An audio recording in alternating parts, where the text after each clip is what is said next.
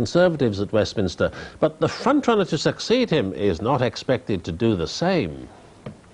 Hello! Bob McCartney, Big Bob, a successful QC and the dominant personality in this by-election. He's standing as an independent unionist, but with the backing of Ian Paisley's party. He stood here before and lost, and whether you love him or hate him, seems this time to be one of the crucial factors. Mr McCartney is a strong personality, but I think that's what we need for Ulster unionism at the present time.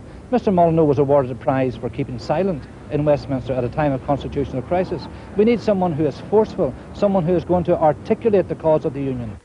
Jim Molyneux's party picked a relatively unknown candidate, Alan McFarland, a former army officer. The Ulster Unionists are arguing for the team ticket against the Maverick. The need for party politics, team politics, and not anything to do with individuals and how they might claim to want to light a fire that will sweep across Ulster. We've had far too many fires.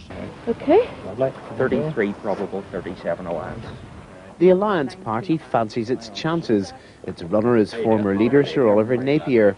It's the only party which claims cross-community support, and while it's done well in local government polls, it's never cracked the big one with North Down voters. They're basking in the afterglow of the ceasefire, but they're beginning to become a little bit wary, and rightly so, that it will not survive unless it is built upon, and that means negotiations, it means a political settlement, it means moving forward, and that of course is what Oliver Napier and the Alliance Party are about. This constituency, were it anywhere else in the UK, would be natural Tory country, Northern Ireland's so-called Gold Coast. The Conservatives had a real chance here at the last general election, but lost. Was that their best chance? The bubble hasn't burst for the Conservative Party. The Conservative Party is the most successful party in the United Kingdom. We'll be contesting this election. We're going to win. And people of Northern Ireland will see what one of the national parties fighting for Ulster can really do for them.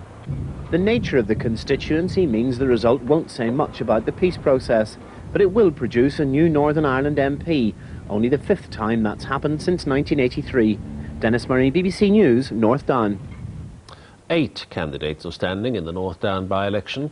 The polls will open as usual at 7 o'clock on Thursday morning, and the result is expected to be declared in the early hours of Friday.